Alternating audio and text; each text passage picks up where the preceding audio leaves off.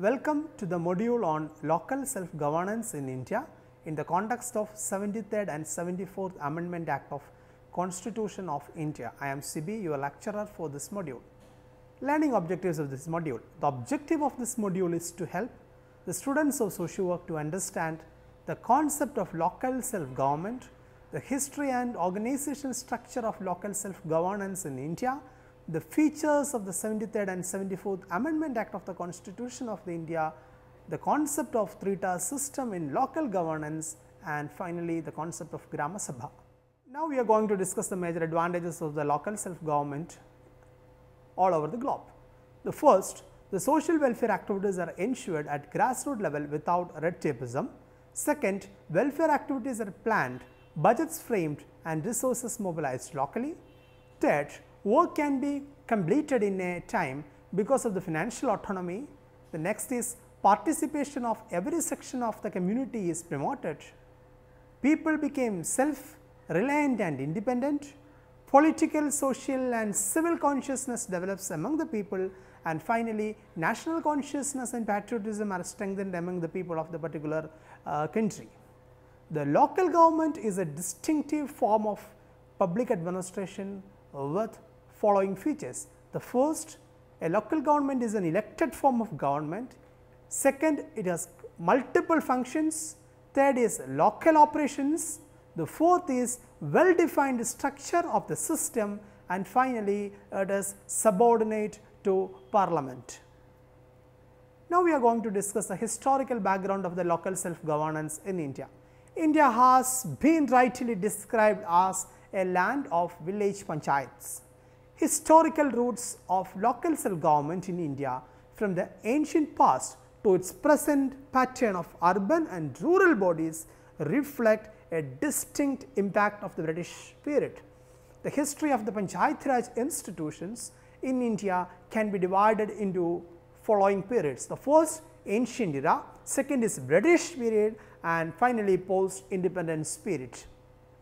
Raj, the term means rule, and Panchayat means a group of 5 persons selected by the villages.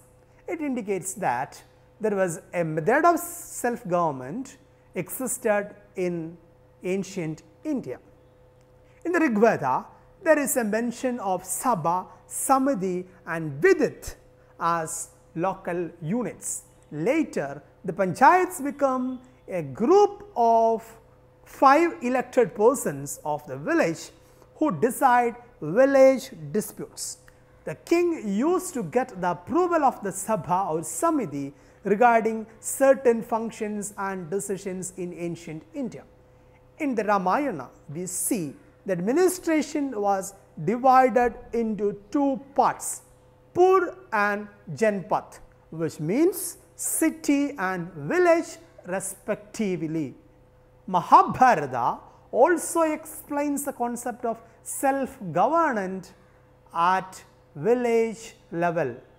In the Gupta period, the policy of decentralization of powers was adopted and the village was the smallest unit of governance. Self-governance was not the objective of the British government, but they rather looked for the protection of imperial interests.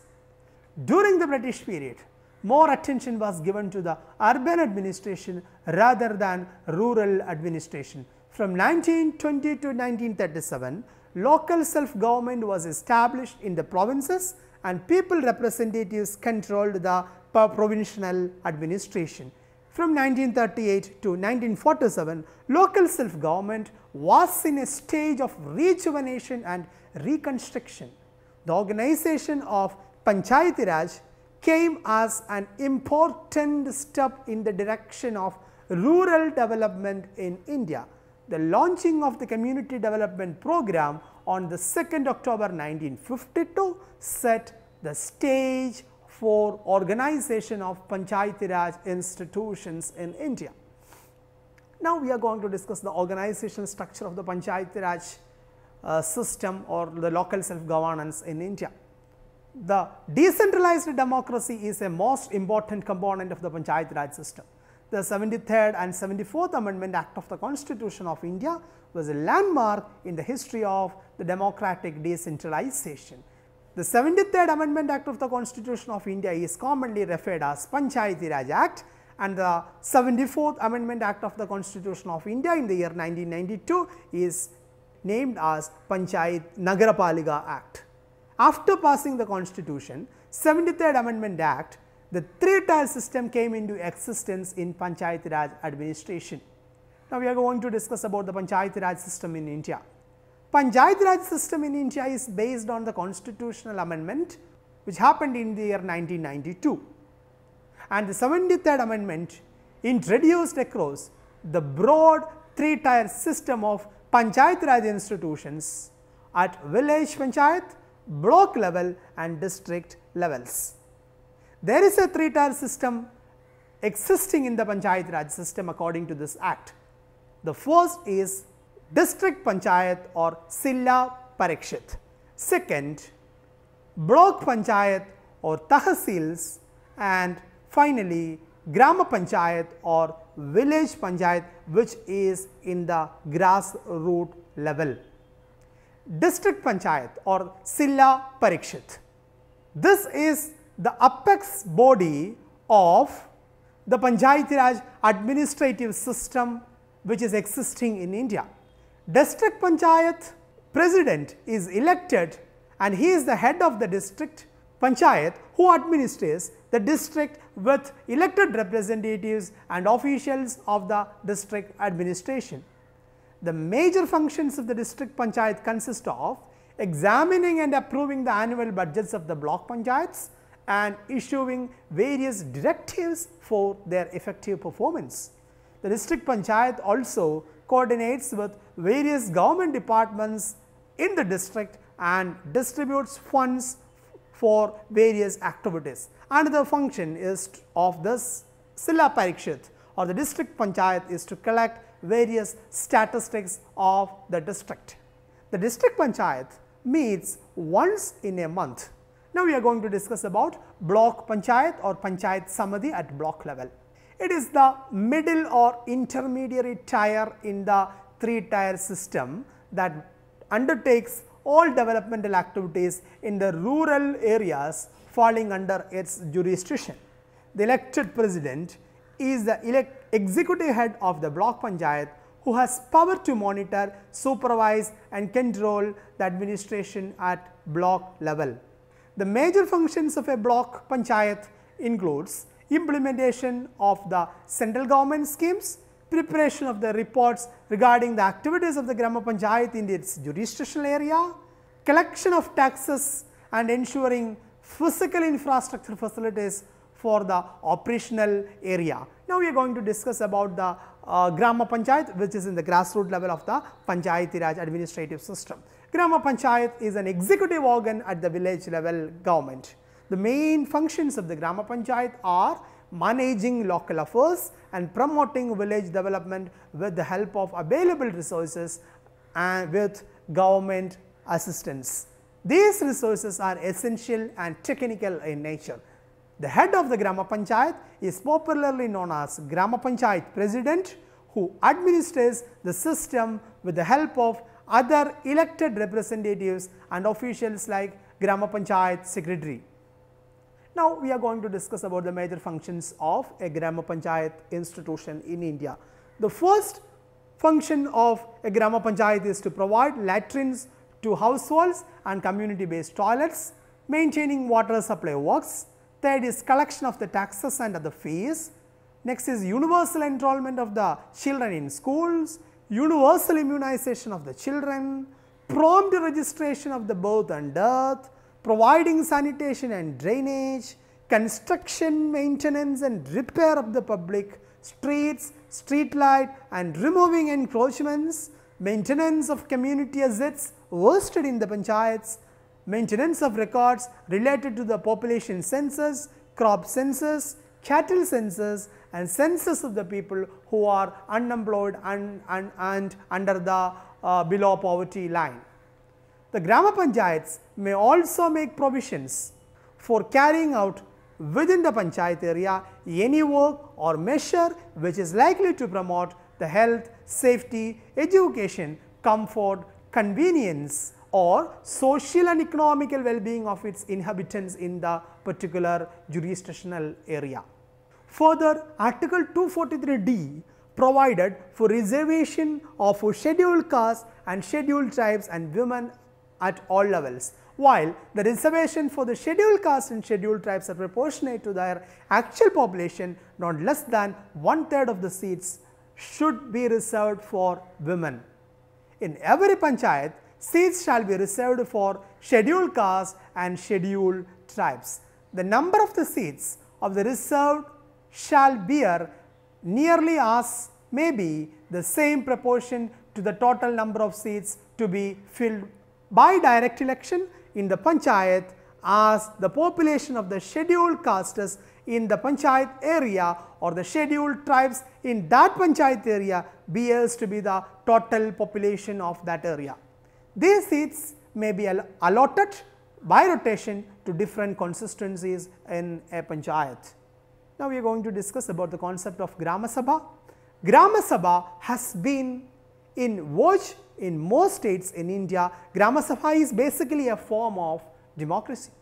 It is an institutional mechanism of participatory democracy. It provides an opportunity to all sections of the village to participate in the development process which is happening in the particular Grama Panchayat.